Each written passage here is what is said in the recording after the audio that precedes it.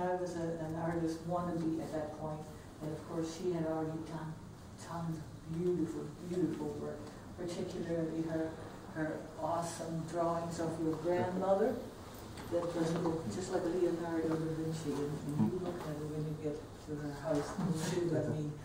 Anyway, as for you, Margaret, we are honored to have you back here at the Ballroom Gallery. This is your 12th solo show, which is a real accomplishment. Who's the one that said, wow? Is it your son? 12.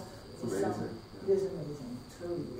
It was only 8 years ago since you had your vibrant portraits up on these very walls, 53 of them in all. You remember that? And portraiture is her big thing, you know what I mean? It's her specialty. As you are aware, or are you aware rather, that the Queen and you have several things in common? Besides being the same age, the Queen is 85. Oh, the Queen, yes, you are 85. That's right. Both of you have reached a very important milestone in your lives.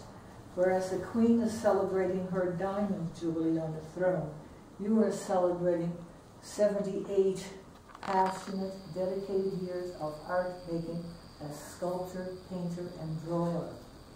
Right? And so I'm just going to go by each one.